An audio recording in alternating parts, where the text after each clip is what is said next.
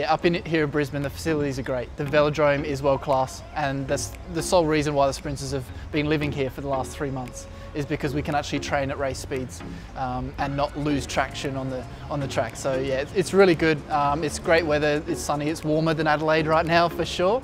So yeah, we're loving life up here in Brisbane.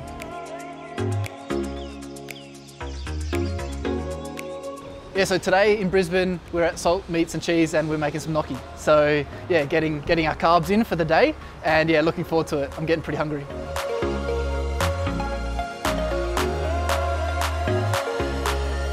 Yeah, team bonding always helps. I mean, we are a team, we function as a team and we race as a team. So we want those good relationships and be working well with each other. It's a good team environment. We've got one goal and we're working towards that together.